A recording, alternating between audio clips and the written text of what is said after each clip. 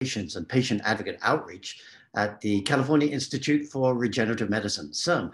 And I'd like to welcome you to this webinar discussing some of the changes that are taking place in the way we operate.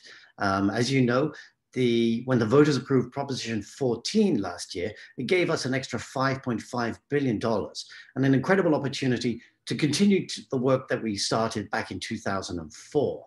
But there are some changes in the way we're operating. We're going to be updating some things and introducing some new ideas. Some of those we're still discussing and trying to figure out exactly how they operate. But to talk about some of the things we do know, I'm delighted to be joined by Dr. Gil Sambrano, and he is a Vice President for Portfolio Development and Review. So Gil, after we've had a presentation from Gil outlining some of the changes, we'll be happy to take some of your questions, and you can post those in the Q&A section at the bottom of your screen. We may not be able to get to all of those questions today, but if we can't get to them today, we'll certainly get to them and respond through our blog at a later date. I would also like to tell everyone that we're going to be recording this because obviously there are many researchers and people involved who are interested in this who won't be able to watch it today. So we're going to record it and post it on our YouTube channel, and people will be able to see that at a later date. And so with that, Gil, take it away.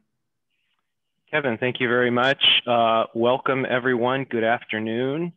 So we're thrilled to be here and to be able to present the relaunch of new programs that will get us started under Prop 14. So I'm going to share my screen and go through a slide presentation that's going to focus on highlighting our programs as we intend to launch for the beginning of this year. So we're looking at this as a relaunch of existing programs. So many of you might be familiar with our discovery, translational, and clinical programs that are largely aligned with pipeline therapy development. And so we are bringing those programs back simply because those are already largely well structured and easy for us to re-implement. However, over the course of the last couple of years, limits on the available budget prevented us from having these programs open and available. So now we're going to move forward with those as a starting place from which we will then also begin to expand into other programs, probably on both ends of the spectrum, some more basic discovery as well as more clinical programs, and then other educational and infrastructure programs are yet to come. So for now, we're going to focus on these three. Our discovery program, which is really largely our DIS2 program, is focused on developing therapeutic candidates, which can be a therapeutic, a diagnostic device, or even a tool. The translational program takes candidates and allows them to advance to a pre-IND meeting or regulatory meeting with the FDA to start the process of clinical development of those. And then our clinical program supports IND enabling work as well as clinical trials. So those are the programs that I will focus on in terms of our relaunch. And just to say that the board gave approval in December for us to relaunch these programs under Prop 14. So for those that may already be familiar with some of these programs, let me just tell you some of the changes that have happened with them and some of the additions that were made. So there is an added requirement for all applicants to provide a data sharing plan and an allowance to include related costs in the budget. And so here we are trying to set an expectation for awardees to try to develop a data sharing plan that is presented in the application and executed throughout the course of the award in order to allow the sharing and collaboration through the work that we support. Our goal is to try to make the most of the work that we fund, and we hope that investigators will collaborate in order to help identify common challenges and or identify and utilize data in ways that will enhance and allow you to develop better proposals in the future. So that is one element that was added. We removed a requirement that deemed gene therapy projects a vital research opportunity. So this was a sort of a technicality in the process.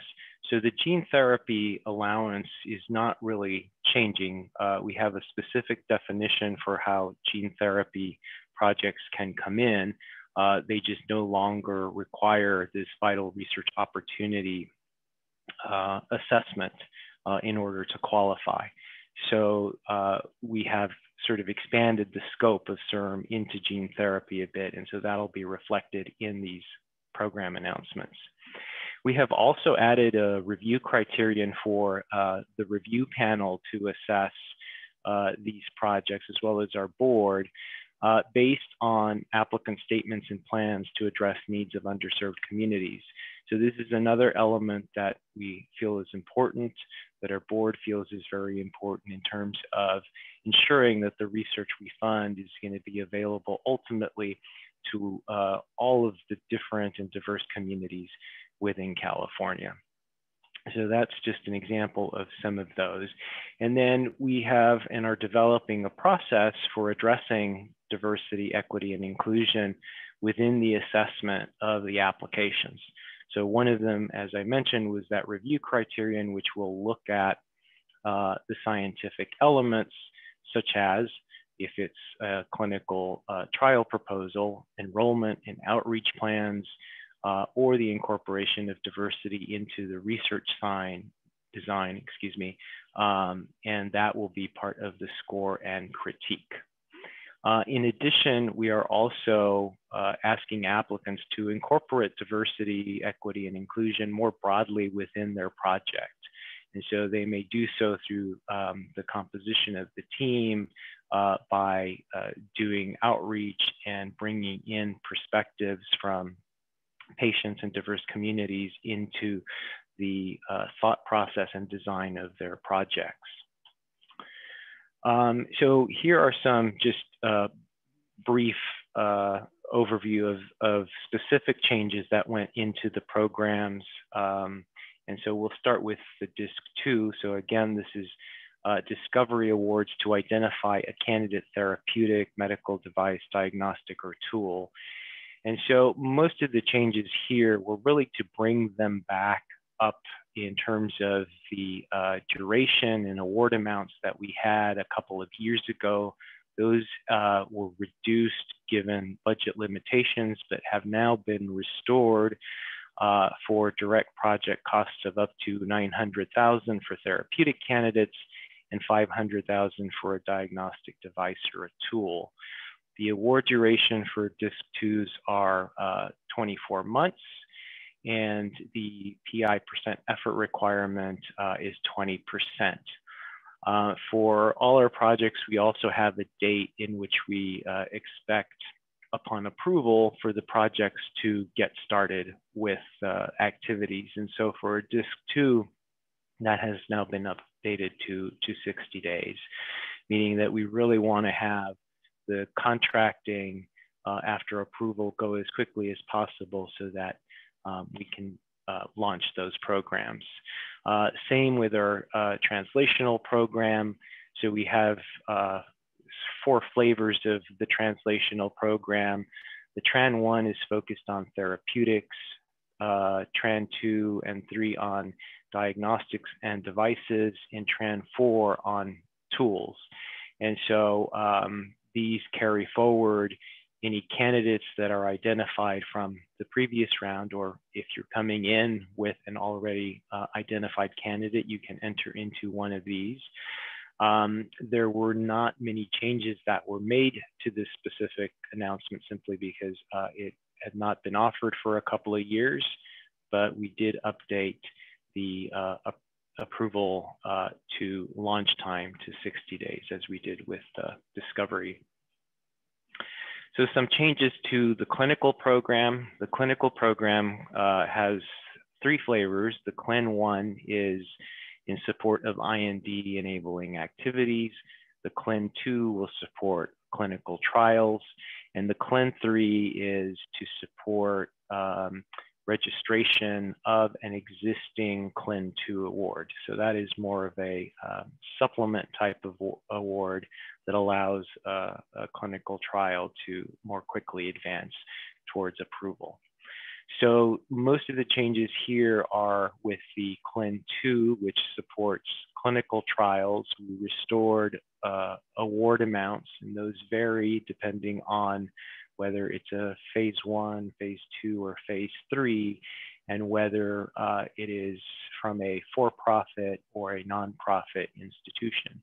And so there is a table that shows those, but essentially those have been restored to what we had about 2 years ago. The award duration is now a maximum of 4 years for a CLIN 2. The project initiation was restored to 45 days within approval. So we want those to also get started very quickly. And then we updated the percent effort requirement for project managers to 50%. And then also we went through the program announcement, made some clarifications. We noticed that minimally manipulated bone marrow, cord blood, or unmodified HSCs are eligible for phase 2 and phase 3, but that wasn't clear in the program announcement, so we have clarified that language. And lastly, it's really important to take a look at those program announcements because they detail all of the requirements in terms of eligibility. It outlines our process for review, and it also talks a little bit about some of the post-award expectations and recommendations. And so those are available on our public website under funding opportunities. So you can look under the respective areas of DISC, TRAN, or CLIN, and those are the ones that are currently available. And then through those documents, you can also, or independent of those, access our application materials online at the link shown here, grants.cirm.ca.gov. So in order to apply, you need to set up a login. And once you do, then you will have access to all the open programs, and you can look at the application materials. There are proposal downloads that are available within the application that'll detail the page limitations, the different sections that are available, and so on. So I encourage you to take a look at that. And so with that, Kevin, I'll turn it back to you and happy to address any questions that folks may have. Great. Thanks, Gil. So I know there are lots of questions that you probably have. So again, if you type them into the Q&A panel at the bottom of your screen, we'll be able to answer them. I have to say in advance that there are some issues that you may be interested in knowing that we haven't quite worked out yet. We're still really beginning to kind of explore what we can do with the extra $5.5 billion that Prop 14 has given us. There are lots of things we want to do. We're just trying to see out what the best way of doing that is, and also to roll it out in a way that makes sense. We have a really small review team at the moment. We're hoping to expand that, but right now they're working on developing the most immediate programs. And so with that, let me ask the first question, which was from Randall Berg, who's the CAO with the Stem Cell Research Center. And he asks, what's the projected timeline for release of the Shared Research Laboratory, Alpha Stem Cell Clinic and Training Grant RFAs? And when are the anticipated submission due dates? So that's a great question. There's a lot of different programs that are outlined under Prop 14, and those are going to become the subject of board discussion, beginning particularly at a late January board meeting. but it will be ongoing as we develop a strategic plan over the next 6 months. And hopefully, we hope that we will be able to launch mid-year. And so the exact dates and timing for when these will be issued is not yet known, but certainly part of that active discussion. Great, thank you. One of the questions in Q&A is, can you elaborate on the difference between Tran-1 and Clin-1? Thanks, and that's from Yuan Chen. Sure, that's a great question. So for Tran-1, so this is for the development of a therapeutic, the goal of our translational program is to conduct activities that will get you to a pre-IND meeting with the FDA.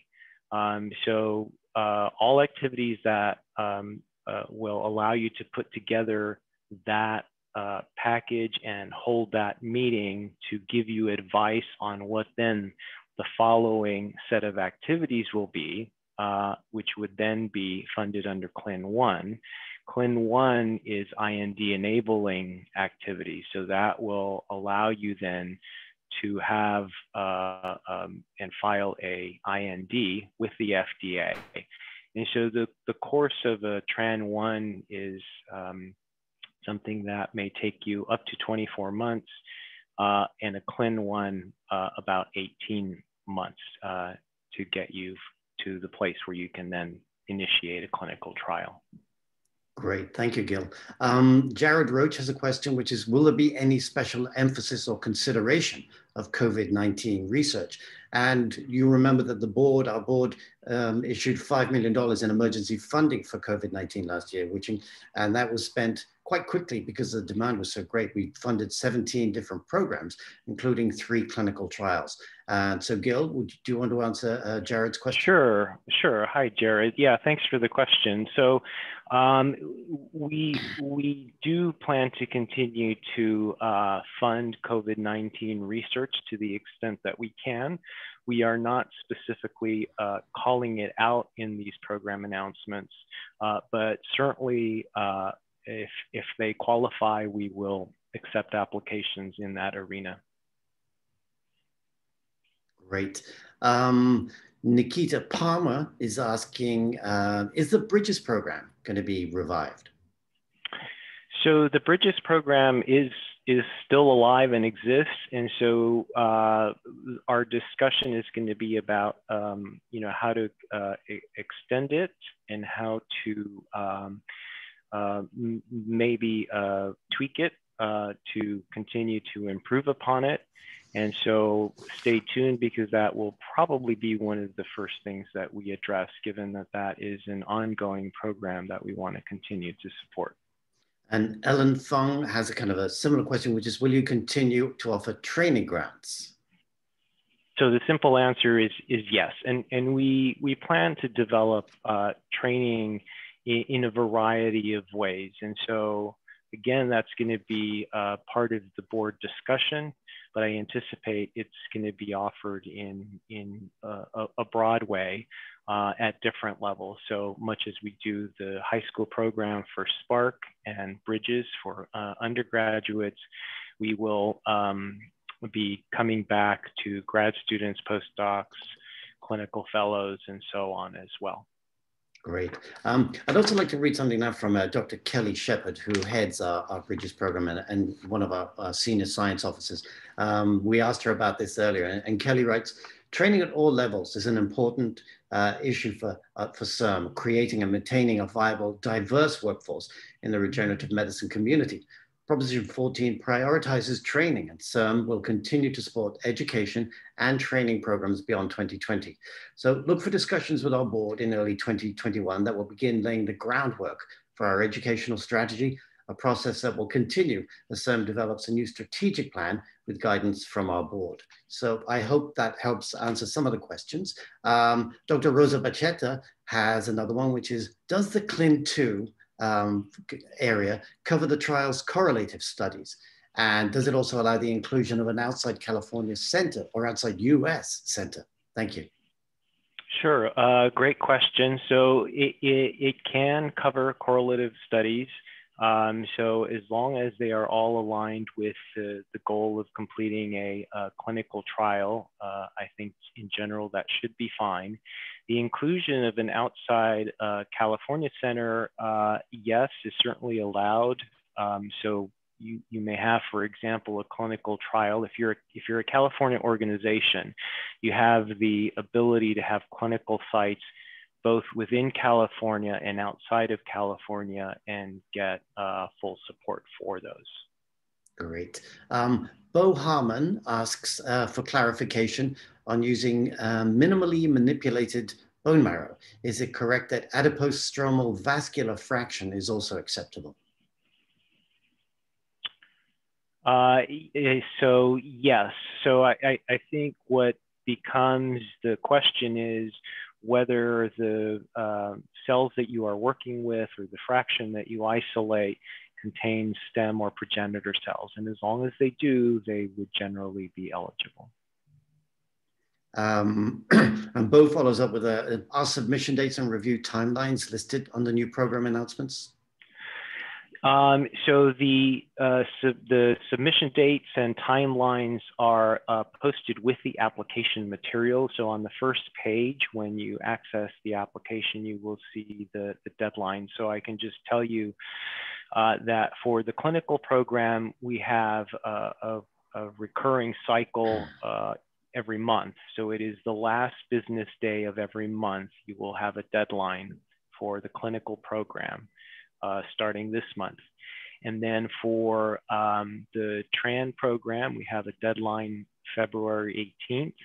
And for the DISC-2 program, it's March 18th. Great. John Brock asks, will there be an emphasis on funding treatments for neurological disorders? So great question. There is a specific call out for neurological or disorders of the brain in Prop 14. And so how we structure and create an emphasis within that arena is part of the discussion that we will be having. So certainly we have always been open to neuro projects and will continue under these existing program announcements, but you should anticipate some additional opportunities that will develop in this area. Great. Mayor Cassetti says, with regards to gene therapy, can you comment on how AAV gene therapies will be evaluated? So AAV is obviously the very common form of or mechanism for gene therapy, probably most of what we are seeing at the moment. So that is an active area that we look at and accept. So certainly if you have a proposal with AAV vectors, feel free to look at our program announcements. Great. Suzanne Bolson was asking, will DISC-1 awards become available again? That's the Inception Awards. Correct. So Inception is not available right now. We are trying to find a different approach, a way to enhance those.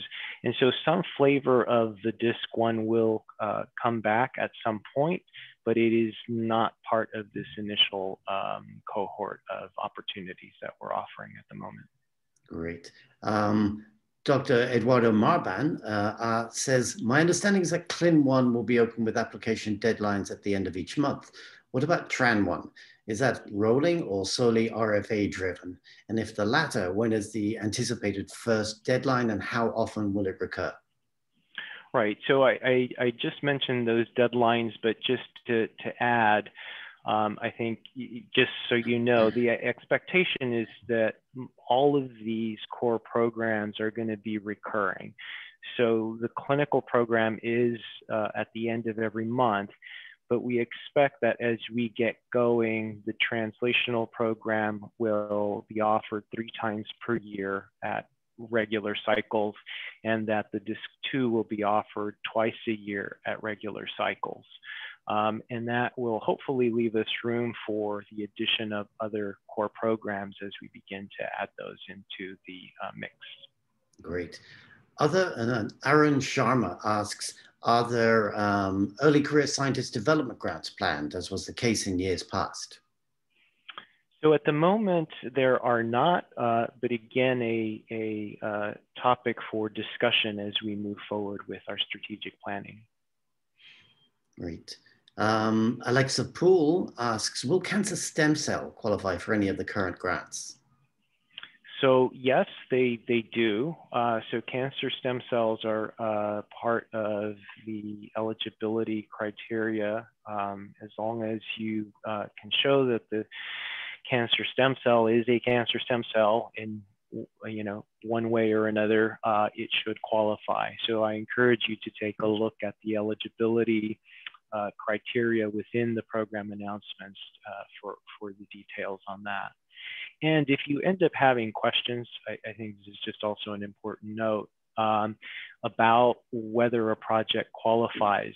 The program announcement will direct you to, depending on which one you're looking at, either the therapeutics team or to our discovery and translation teams, who will be very happy to address questions about candidate eligibility and about whether your project might be a good fit for the announcement that you're looking at, just to ensure that if you're going to put the time to filling out an application, that it's going to be the best fit for your project. Great. We got some questions before the broadcast began. This is from some of the faculty at USC saying, will CIRM support research involving animal models versus being restricted only to studies using human cells? Most promising stem cell treatments rely on discovery and preclinical research in animal models, ranging from zebrafish to mouse to larger mammalians. Without investment in this space, new ideas will run dry.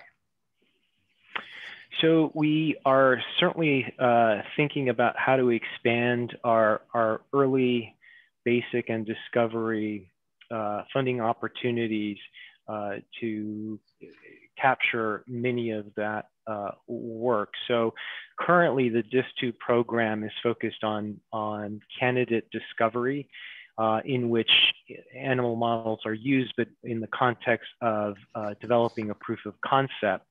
But for the early basic discovery, we are hoping and planning on offering some opportunities in that arena as well.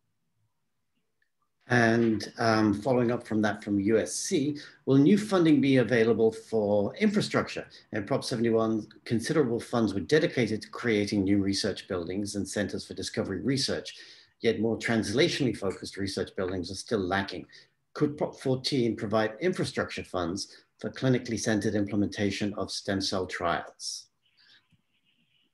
Right, so we don't know yet. That again falls into the arena of our strategic planning and board discussion. And so just stay tuned as we develop these plans and figure out exactly where infrastructure funding will fall. Martin Kampman asks, will the DISC2 program fund research that uses stem cell technology to discover therapeutics, even if the therapeutics themselves are not stem cells, but small molecules? Yes, no, that's a good question. So yes, you can use within the DIS2 program stem cell technology, for example, to do small molecule screens, or use it as a tool in any way to discover a therapeutic. Now, whether in turn that therapeutic becomes eligible for ongoing support depends on whether it meets the stem cell or gene therapy eligibility criteria. Great. I'm seeing a lot of familiar names on the Q&A today. One of them is Evan Snyder, who's asking, are there plans to reinvigorate and modernize the cores? Hi, Evan. No, great question. So the shared labs was a component under Prop 71 that we are also thinking about as to how to retool and re-implement for the future. So I anticipate that you will see more discussion about how that might evolve and open up. So yes, that is ongoing as well. Another familiar name, Alona Baum. Alona says, what are requirements around California presence? Are there any changes since the prior requirements? So there aren't any changes since the issuance of our last program announcement. So in terms of being California, if you were a California institution or entity, as defined in the program announcement, you have the greatest flexibility in terms of the use of funds, which will allow you to use funds even outside the state, as with a clinical trial. If you are outside of California, you can apply to our clinical program, but then we would only allow CIRM funds to be used for activities that occur in California. And so these are outlined in the program announcement. So I encourage you to take a look at that. And again, if there are any questions, feel free to contact us so that we can talk about it in more detail.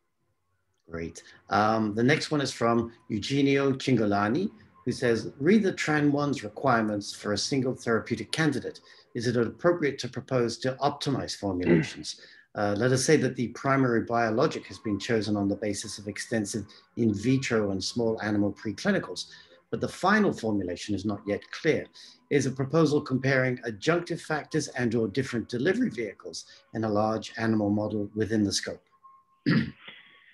So generally, the identification and optimization of a final candidate is probably best suited for the Discovery 2 opportunity, so that those kinds of studies can be conducted within that opportunity. And the Tran-1 is basically taking your final candidate through translational activities that allow you to get to the pre-IND. So that might be a better fit for DISC 2. We're getting a number of questions about resubmissions. This one is from Deborah Nguyen, asking, how should we handle resubmissions from the previous program? So the applications currently have a page that allow you to address any changes to your application based on comments from reviewers or any changes that you made. So that becomes basically like a cover page within your proposal. So the review panel will certainly look at that and acknowledge resubmissions as part of the review. And so that is how we have generally structured those for the Discovery and Tran programs.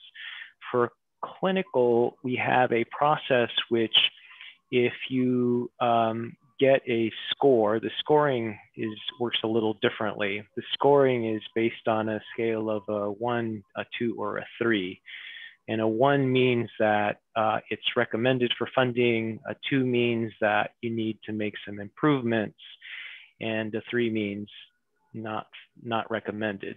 So those that get a score of 2, essentially you get sort of a do-over. You don't have to reapply, but you are allowed to address reviewer concerns and make modifications to your existing application that the review panel will look at again and then come and give it a new score.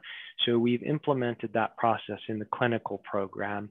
Otherwise, the applications themselves will have a section for you to address any reviewer concerns from a previous review. Great. Dan Kaufman wants to know, what are the plans for support of new GMP cell and gene therapy manufacturing centers?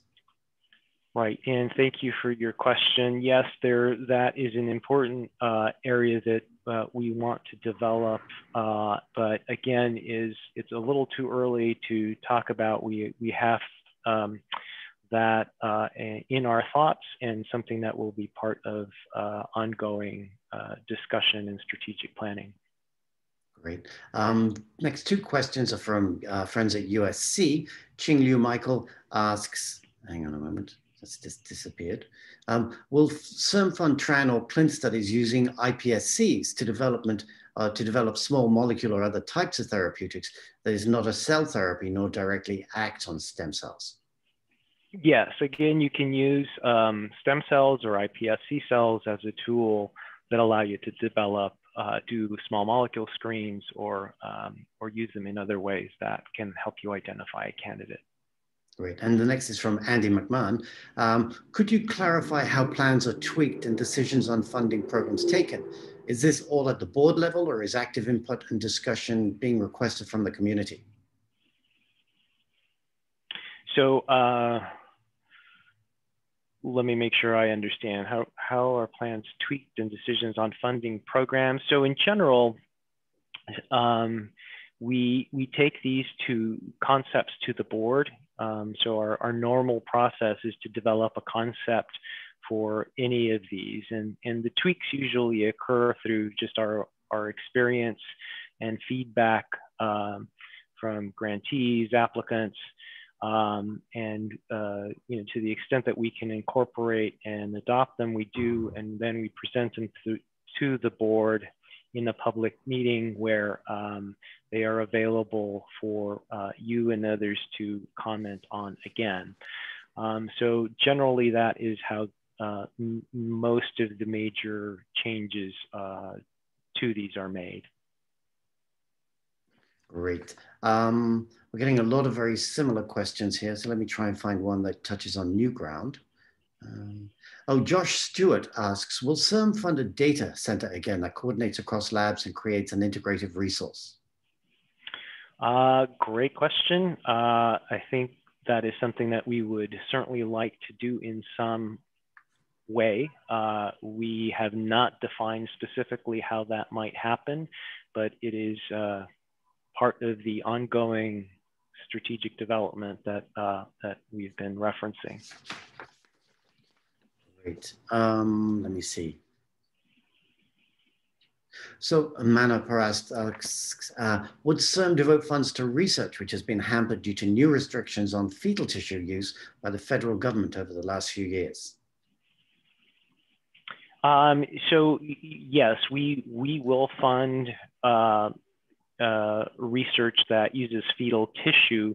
I don't know in terms of devoting funds specifically, but certainly any of our programs are available and open to funding research and projects that involve the use of fetal tissue. Harley Kornblum asks, will applications in the different areas of emphasis, such as neuroscience, be placed in a separate pool? So that's a good question. We don't know yet for neuroscience specifically. In general, we do not place into a different pool each of the disease areas or areas of a scientific field. For example, with the programs that we are currently offering. But given that there is an emphasis and a call for having more within the area of neuroscience, we may develop some programs where we have a panel that is focused on neuroscience in order to address those. But at the moment, we do not. Hannah Atamna asks, what's your advice to scientists who are new to the field? How about new ideas?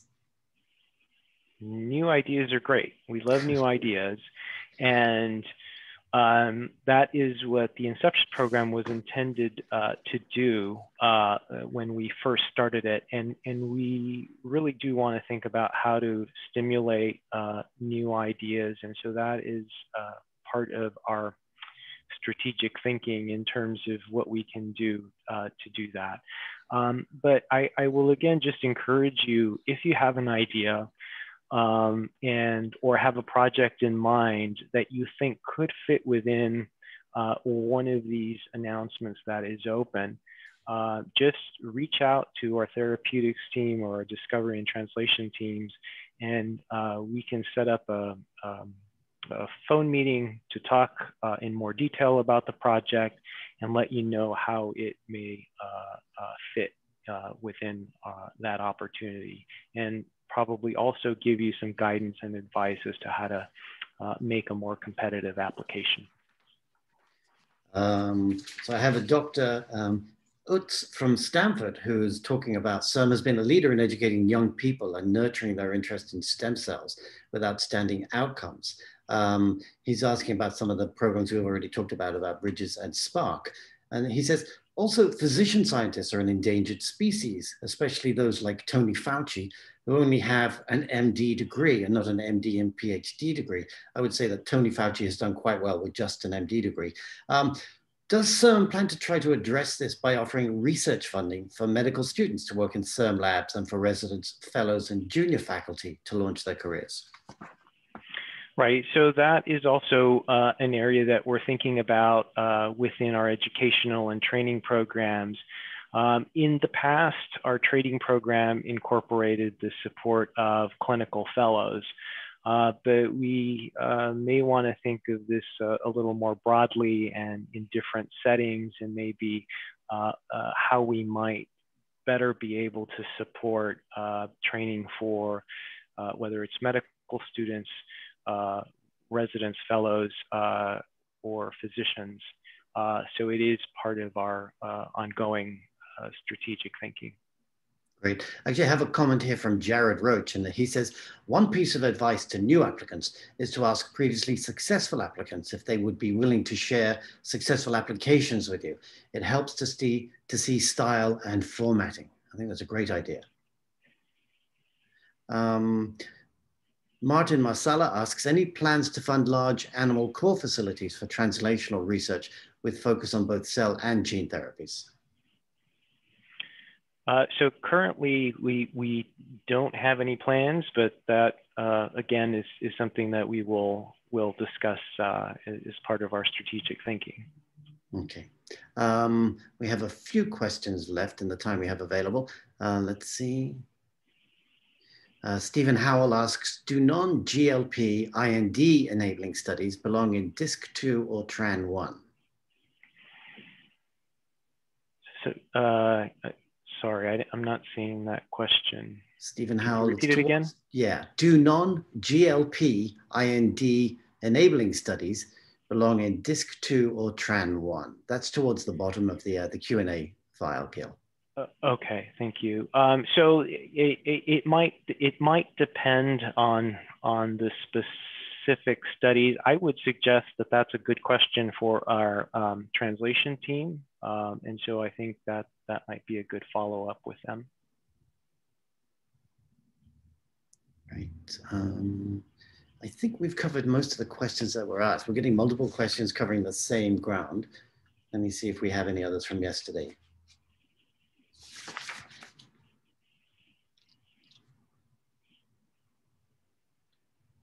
Here's a comment from Dinesh Rao, who is at UCLA, and he says, as a physician scientist and someone who's benefited from prior CIRM support, I'd really like to encourage CIRM to support the entire range of scientific endeavors, from normal to disease stem cells, and not place limits on the science. Basic science advances in stem cell research are a remarkable opportunity at the moment. And with the convergence of technologies from gene editing to multi-omics analyses, to a range of biochemical and biophysical technologies and computational biology. This is something that we've been hearing, particularly towards the end of our first iteration, that we weren't supporting basic research and discovery research and translational research even. So Gil, do you want to kind of talk about that and what we're doing going forward? So going forward, right now, I think as mentioned, our plan is for the first 6 months to have these programs that are open, but even these are probably going to still undergo some modifications and changes to better align them with our strategic thinking. And as we go from there, I think the hope is to open up more programs in the basic arena to enhance our education programs, address infrastructure, and all of these different elements. So a lot of this is something that's going to be part of board discussion. And so if you have comments or suggestions, that may be a place where you may want to contribute public comment or suggestions to that discussion. Randall Berg asks, what will be the mechanism for the stem cell research community to provide input into CIRM's strategic planning process? Right now, that's a little complicated because we're still in the process of kind of putting these plans together, trying to figure out how to implement the requirements of Prop 14. One of the issues we are discussing is something that we did when we issued our last strategic plan, before we issued our last strategic plan, which was to do a roadshow and talk to the various communities, institutions, companies, and researchers around California as to the things that they thought were important and the issues they would like to raise. Obviously, we can't do a physical roadshow right now because of the pandemic, but I know there's a discussion about having a virtual roadshow to invite, to explain what we're trying to do, but also to invite your thoughts and ideas and suggestions. And so look out for that. That may be something that's coming up in the hopefully not too distant future.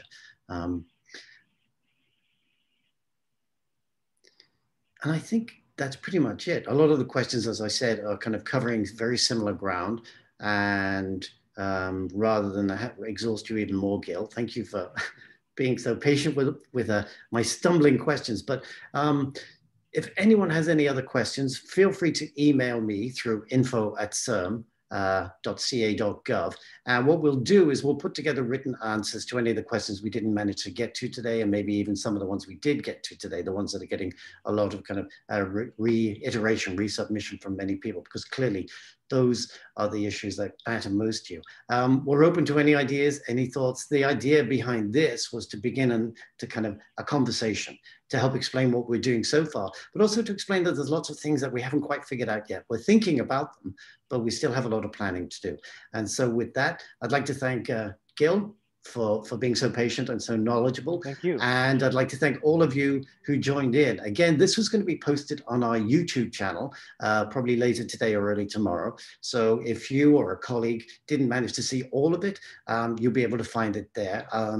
And then otherwise, look out for a blog coming in the not too distant future, answering some of the questions that we haven't been able to answer today. And so with that, I'd like to thank you all and say Happy New Year and good luck for the future.